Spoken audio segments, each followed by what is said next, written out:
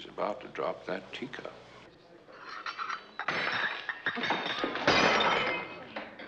Oh, she's perfect. Madeline, would you get Miss Lowell another cup of tea, please? I'm terribly sorry. That's all right, dear. Really, it couldn't matter less. It's nothing. It's nothing. It's just an old rug. I can just squish that out and then just dab it. Here, I'll take it. Just dab it and blot it. Here, I'll take the blood here. Oh, my care. I think if you just you got it. There we go. Now. Incredibly clumsy woman, isn't she? No wonder she doesn't ride.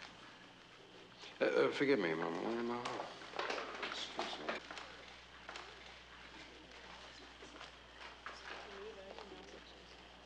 We have one couple. Excuse me.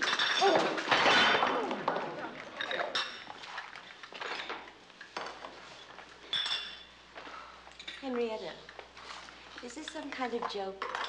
Because if it is, I do not find it amusing.